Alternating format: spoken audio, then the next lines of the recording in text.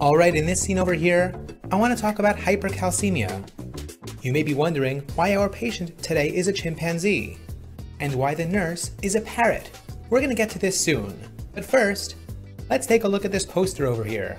Here we see a poster delineating the important points about hypercalcemia, and if you want this poster, click on the link below.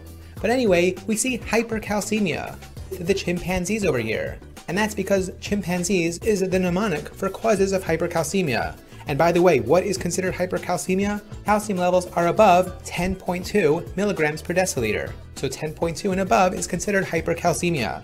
So what are the causes of hypercalcemia? Calcium supplements, hyperparathyroidism, or hyperparathyroidism. That's why we saw the parrot before. Hyperparathyroidism of course cause hypercalcemia, because the parathyroid hormone increases calcium levels in the body. Iatrogenic causes, medications such as thiazides and lithium, as well as immobility, multiple myeloma represented by the multiple mimes over here, and Paget disease. In both multiple myeloma and Paget disease, osteoclasts lead to the breakdown of bone.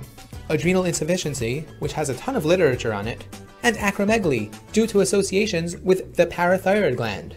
Neoplasms such as breast and lung, because the neoplasm may produce PTHrP, parathyroid hormone releasing protein. Zollinger-Ellison syndrome, again due to association with adenomas of the parathyroid gland. Excess vitamin A and vitamin D, as well as sarcoidosis. If we recall, in sarcoidosis there are granulomas. Granulomas, represented by this granny over here, have macrophages which produce 125-hydroxyvitamin D, which leads to hypercalcemia.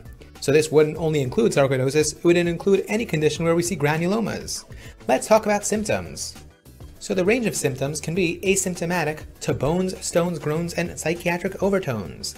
Asymptomatic is usually when the calcium level is between 10.2 and 12, but when we get to levels of 13 and 14 milligrams per deciliter, it becomes worse.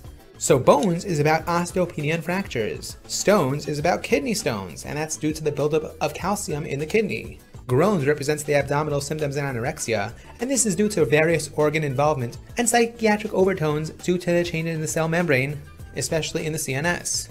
Diagnosis? Well, we get various labs, but if you note over here, this Osborne wave, this is most associated with hypothermia, but could also be seen in hypercalcemia.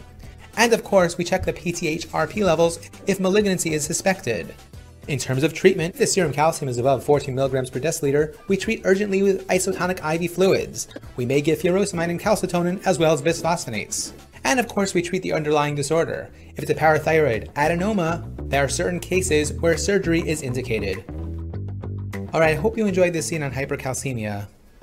Take care.